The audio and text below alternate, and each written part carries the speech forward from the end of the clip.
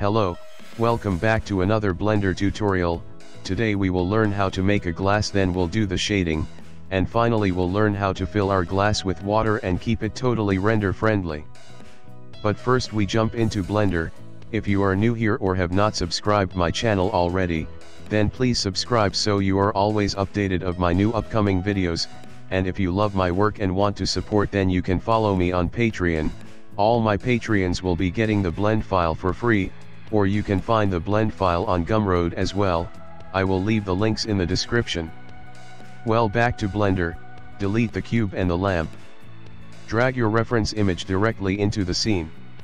Alt-G and Alt-R to clear all transformations, RX90, press 1 to go to front view. Shift-A, bring in a cylinder into the scene. Reduce the vertices count to 8, cap fill to nothing.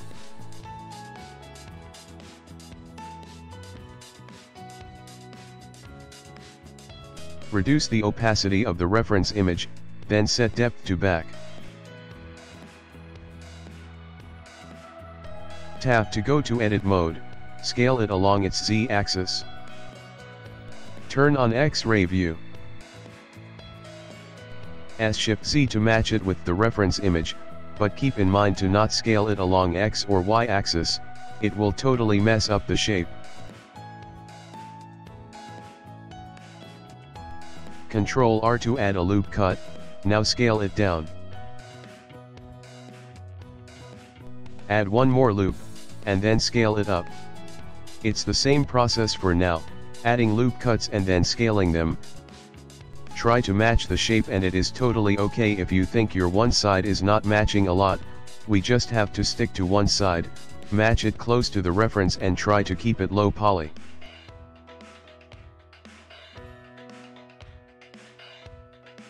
Do not worry about the bottom, we will fix it manually.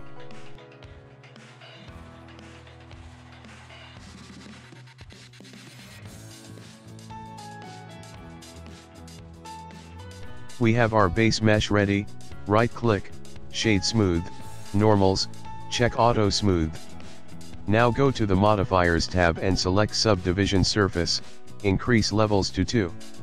Now if we compare it to the reference after adding the modifier, we can see it lost the shape and it is quite thin now. Tap to go to edit mode, Alt select a vertex to select a full loop, then Shift Alt select to select more loops as well. Now scale it to match with the reference.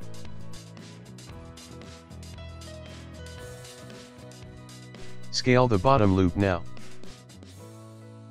We can also scale this edge loop to match our mesh more with the reference. Well, it's looking quite good now, but our work is not yet done. Press 7 to go to top view. Turn off real-time display. Alt select the top loop, go to front view, E to extrude, then scale it down a little.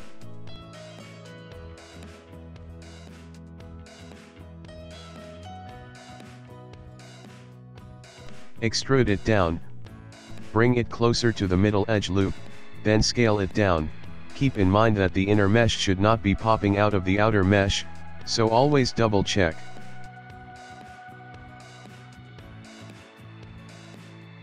Add another loop cut, keep the inner and the outer loops closer to each other, so the shape stays the same.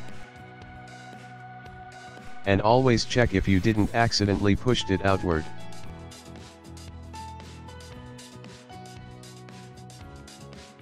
Now add another loop cut, and the process is the same.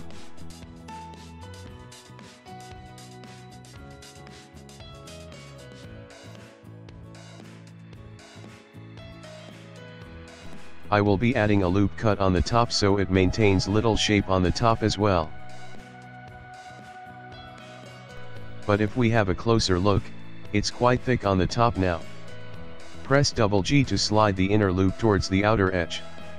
Then Alt select the inner loop and scale it inward.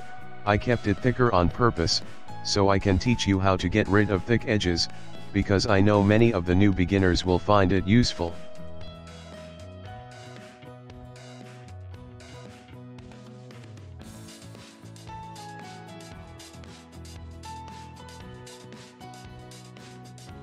It's looking quite good now. Go to top view now. Alt select the inner loop, now go to face, grid fill.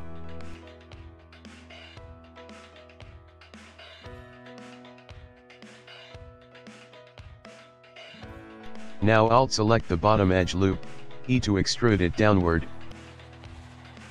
Now E to extrude and then S to scale it down. Now again go to face, grid fill. Go to face select mode, C to activate circle select to select some faces, then move them upward a little. Ctrl R to add another edge loop around the bottom edge as well. Our glass modeling process is done, now it's time for shading. Go to the material editor, click on new. Increase transmission to 1, and I have seen many of you guys decrease roughness all the way to 0, but I prefer 0.01, and we are done. Shift A, bring in a plane, then scale it big.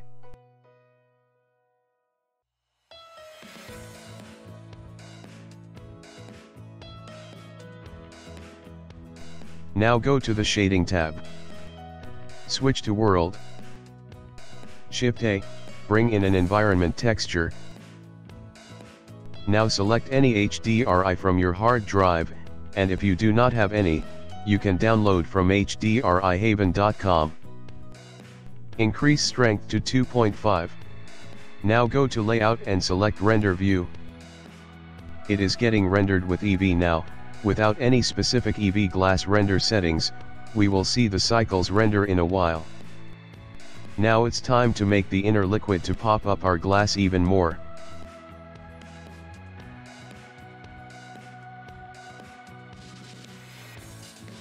Select Face Select Mode, Alt click to select complete face loops, Shift Alt select to select the others, then C to circle select and select the rest of the faces.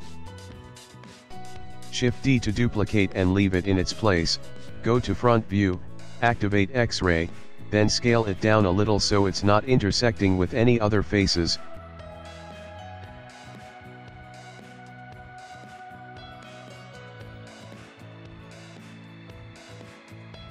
Now press P, separate by selection.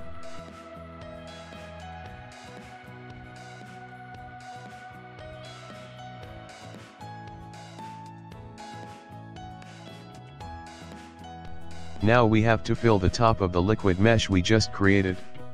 Hide the glass. Tap to go to edit mode. Alt select the top vertices.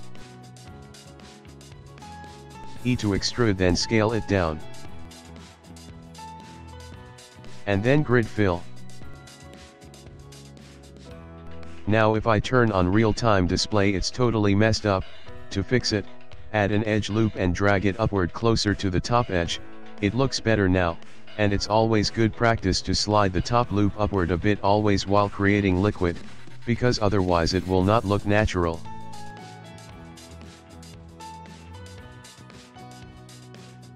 Unhide the glass. Go to the material editor. Press 2 to make this material unique, then name it liquid. Go to the Shading tab. Switch to Object. We will not be using the base color to be our final liquid color, instead we will bring in principled volume. Now go to Render View. And switch to Cycles. We now have a glass of water.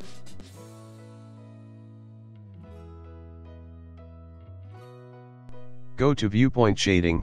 Check Scene Lights and Scene World. So now if I change the color, it's not updating.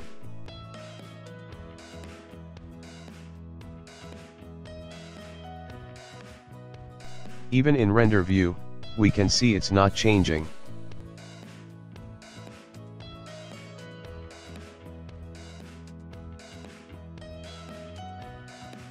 Go to Solid View. Check Face Orientation. You can clearly see the liquid normals are inverted. A to select all the mesh, then Shift N to invert the faces. And now if I go to render view, I can clearly see it's darker now, but still there is no color. It's because we do not have any light bounces for our volume. In light paths, increase volume to 12, and we have color now.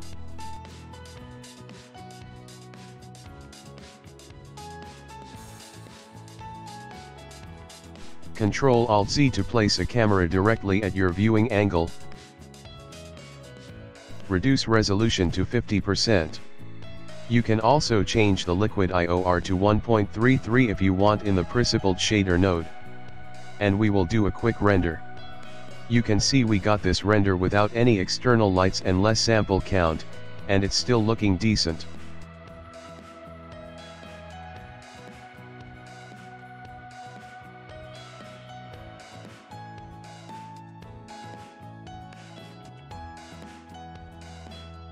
Shift D to duplicate the glass and the liquid. In Material Editor, press 2 to make it unique and then change its color.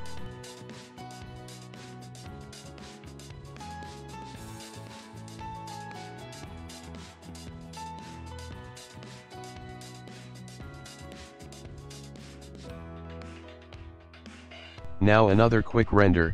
You can see it's looking beautiful, but it will never be perfect without external lights. Now it's time for you to light up the scene. Play with some camera settings, use camera's depth of field. If you do not know how to do that, I have many videos already in my channel where I explained all that in detail. These are some of those tutorials.